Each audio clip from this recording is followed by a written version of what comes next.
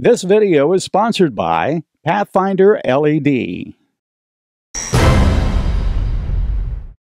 Welcome to part one of my 2021 trunk swap, where I'm planning to swap out this trunk on my 2018 Goldwing with a larger trunk from a 2021 Honda Goldwing. The trunk kit that I ordered from Honda came in gray with a black trunk lid, so these parts all have to be repainted to match my motorcycle. Now today I'm going to turn Cruiseman's kitchen into Cruiseman's garage. I'm going to be working on my island, and what I have to do is I have to remove the liner from the new trunk lid so it can be painted.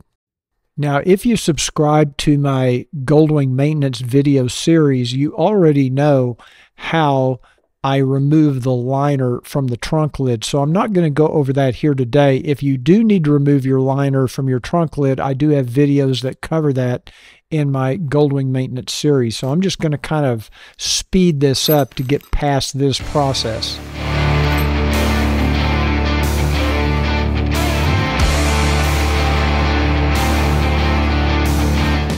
Once I have the liner removed from the trunk lid, now I need to remove the two little inserts because those have to be painted separately.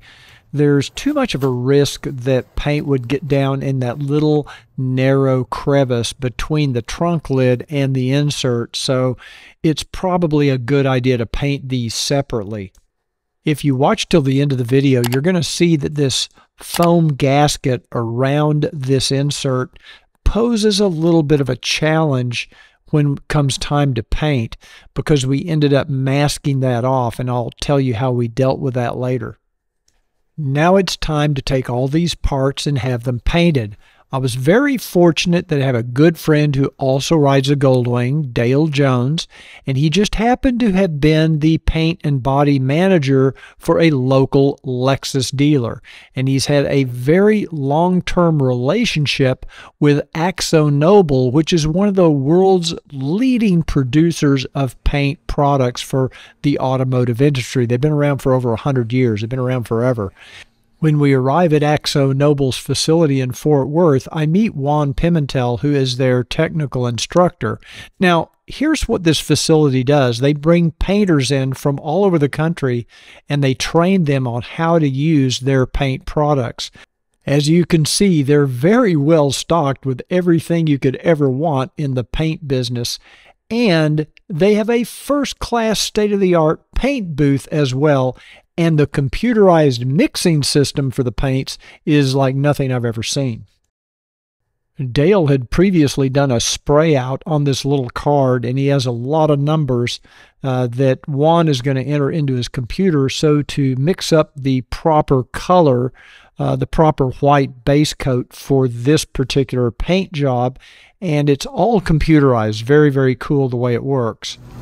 As Juan led me into the mixing room, you can see the selection of different colors and different types of paint they have here. So what we did is we, from the computer, we send the formula to the scale.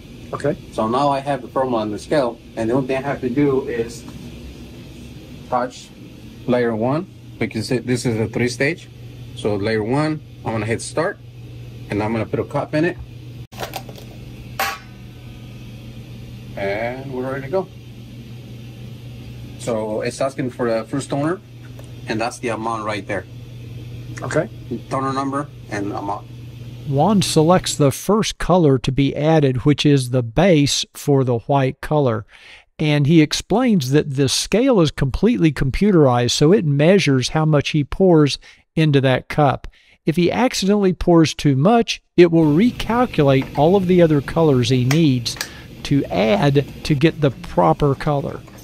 You'll notice as he adds the paint to the cup, the number on the scale begins to go down, and the goal is to get to 0. Yeah. So that's our first toner. So when I hit next, and it's gonna ask me for another toner, so I'm gonna grab that one. So this is our second toner. Which way you need to tint something. This tells you that when you're looking at it at an angle, that it has a blue pitch. I see. Juan adds in the blue toner until the scale reaches 0.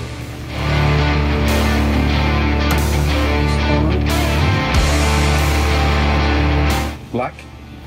That's for next toner. After Juan adds the black into the mix, he mixes everything thoroughly, and this paint is ready to be sprayed. Yep. That's going to be our first step, and then the second step is going to be ground coat, which is the white color, and then the third step is going to be our pro, which is the mid coat on the 3-stage. Okay. And then we'll let it flash 15 minutes, and then we'll apply clear coat. We call it water-based activator, but it's not water. We cannot just use any water. It has its own mix in there that we gotta use. But yeah, that's what we need to activate all those toners and make sure that basically it's gonna dry. Okay. Yeah, if we apply it just with no activator, It'll stay wet for a long time. it will spray. Oh, it won't. Yeah, It's too thick. yeah, it's too thick. So this is the first toner that's gonna go in there. This is white.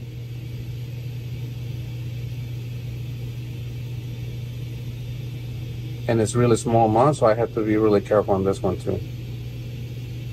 Now Juan is mixing up the mid coat, which will be the pearl, like a metallic that will go on top of the base coat.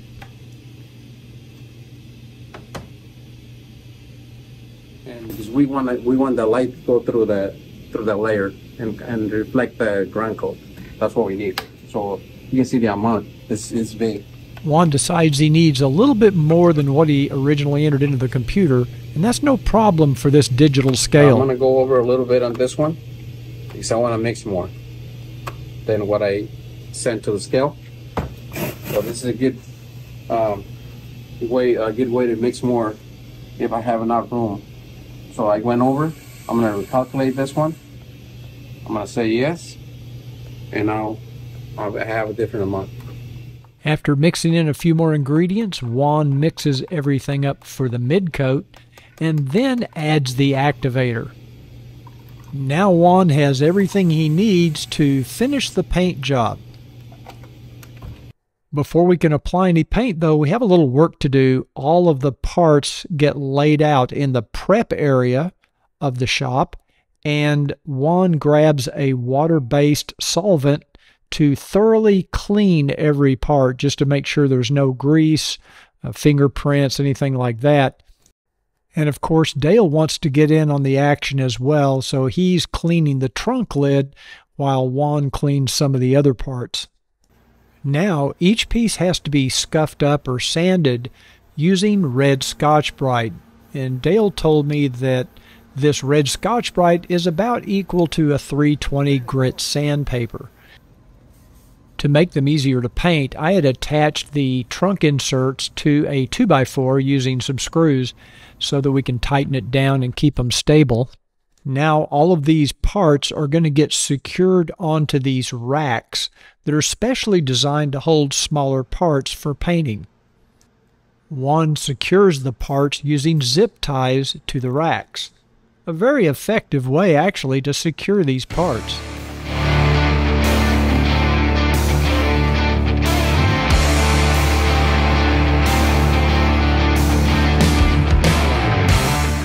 The parts are all then taken into the paint booth where they will be sprayed, and Juan just makes sure everything is secure. This is a pretty cool rack because it allows him to lower and raise that part, because he will spray a little paint on the underside of that trunk lid. Juan goes over each piece with a tack cloth and some compressed air to blow off any particulate that might still exist. Now this floor of this paint booth also has suction, so it's drawing everything down and out of the booth. And now we use another solvent to thoroughly clean all the parts one more time, just to make sure there's no grease or fingerprints or anything on the parts before the paint process begins. Now it's time to get suited up and get into the paint booth and get to work, and Juan even gives me my own jumpsuit so that I can join him while we're in the booth spraying. Actually, he's going to be doing the spraying. I'm just going to be filming.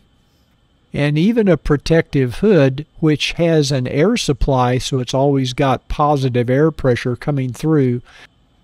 Once we're inside the booth, Juan begins spraying out some test panels to make sure he's going to have all the colors correct before he starts spraying the parts themselves.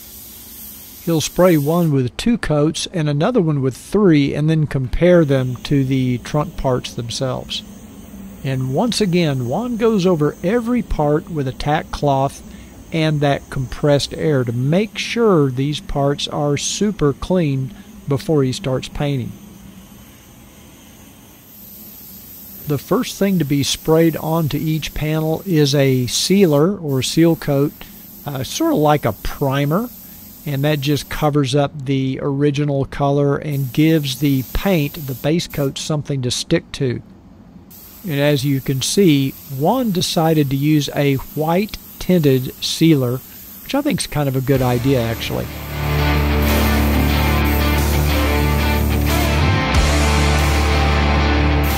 One thing I did find rather interesting is at no time during this entire process did I ever smell any paint fumes. I guess that's a testament to how good this paint booth really is at drawing out all of the particulate matter that doesn't stick to the parts. Once that seal coat has had a chance to dry a little bit, Juan begins spraying the first coat of the white base coat. There's actually 2 coats that go on. I'm not going to show spraying both because it pretty much looks like the same thing. And there's a relatively short amount of time in between applying each of the base coats. I'd say maybe 15 minutes to let it dry a little bit, and then we're right back in the booth spraying the second coat. After the first coat goes on, Juan takes those test panels in and compares them to the paint on my Goldwing. Now he did 3 different spray outs, one with 1 coat, one with 2, and one with 3. And you can clearly see the difference in the shades. Apparently 2 coats is the way to go.